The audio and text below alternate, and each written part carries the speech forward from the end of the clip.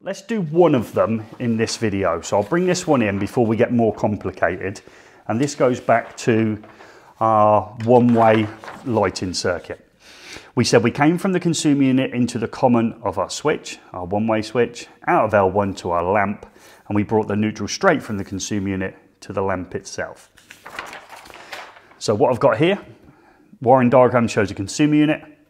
This is a box in the conduit, this is a T-box. It comes down to a switch, which is a one-way switch with common and L1. And I've got a lighting point here with just 3 terminals, switching line, neutral and CPC. Remember, there will be no looping terminal in this system. So hopefully we can apply the knowledge from this one in order to wire this one. And then we'll develop it in another video where we look at two-way and intermediate and adding extra lights in different rooms as well. So first of all, we've got to work out where our line connections coming out of here, our neutral and our CPC. So this one here is our CPC. This one here will be our neutral. And we've got these here showing our 2 overcurrent protection devices. Well, we've only got one circuit coming out of here, so we're going to come out of the first circuit breaker, which will be our 6 amp one closest to our main switch. And we said the line conductor goes directly to the common of our first switch. So let's see that again.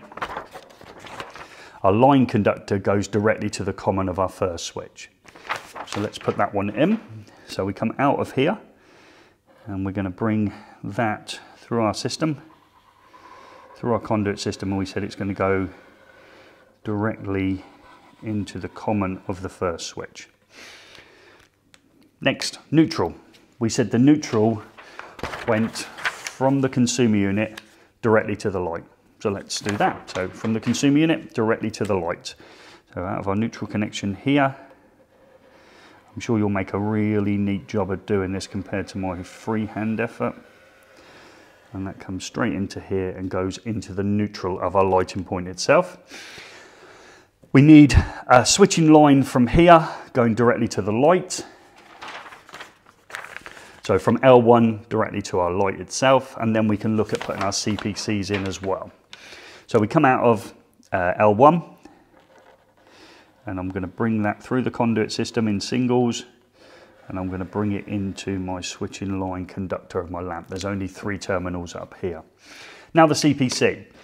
So the CPC is going to start in the consumer unit. It'll either go to the switch first and then the light, and this way you're going to have to use your imagination a bit. If this switch drop here was 8 meters and that was 1 meter, which route would you take for the CPC? Well, I'd bring my CPC up to the light point there and then drop it back down there. What I wouldn't do is bring it all the way down here 8 meters, all the way back up 8 meters and go across 1 meter. So you can see why the CPCs, it's important that we take a logical route in order that we wire them down and use the minimum amount of cable. Well, they look on this drawing as if they're a very similar distance apart. So you're probably logically going to bring a CPC down to the switch and back again. Often in a conduit system, the actual switches themselves can be metallic, and obviously the CPC will be needed because that metallic switch is an exposed conductive part. We also use our plastic switches as well in this conduit system. So we've used plastic switches as well, of which there will need to be a CPC connection in the back of the switch box. Just depends what you're looking at when you're doing it. But let's bring the CPC round anyhow, like so. So we're going to bring our CPC through our conduit system and connect it into here. And now you've got to make a choice of coming back out again, and then you've got to bring one that comes up to the lighting point itself.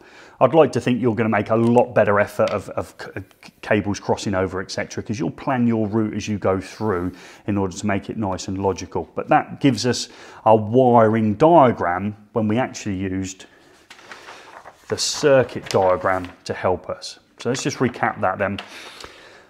We used neutral 1, CPC 1, and the breaker number 1 in our consumer unit. And, oh look, I've got an S on the end. Look, somebody needs to pick this up. Look, consumer unit. And we need to come through our system itself. So we bring our line conductor through down to our switch into the common.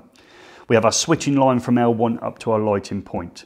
Our neutral goes directly from our consumer unit to our lighting point. Our CPC takes a logical route round the system in order that it gets to every point. And this system is great from the point of view you only take cables exactly where you need them. So because we can pull these cables through the conduit system and take it directly to the point in which we need it, we don't end up having cables at any point, a switch or a light that aren't required. Hence, no looping terminal up here, because our permanent supply went to our switching line came back in order to complete this simple one-way lighting circuit. As we move on, we're going to look at some other stuff. So we'll end up looking at things like this. We'll end up looking at a more complicated two-way intermediate with 2 lamps as a circuit diagram. We can apply it then as a wiring diagram. We will also have this system here where I can have, say, light 1 controlled by switch 1, wire it, then have light 2 controlled by switch 2, light 3 controlled by switch 3, and we can see how we can bring the system through without having to return to the consumer unit every time to pick up our permanent line. We can also make these two-wayed and intermediate, two-way, 2 lights, etc. There's plenty of opportunities to increase the knowledge through the wiring diagrams that we can produce in later videos. In this one, I just wanted to introduce the flexibility of using PVC singles as we've done here. And we've got some circuit diagrams that can be used as wiring diagrams, and we saw that with the one-way switch. We also have introduced the two-way and intermediate, as well as the two-way lighting circuit using this conduit looping method. A method that means that we take our conductors only to the positions in which we need them before we go to our next area. Hopefully you're using a ruler if you've downloaded the document below, and hopefully you're making a more logical pattern around, because this will help you in the workshop wire your conduit lighting systems, and we'll continue it on in other videos. But as always, I hope this video has been some help.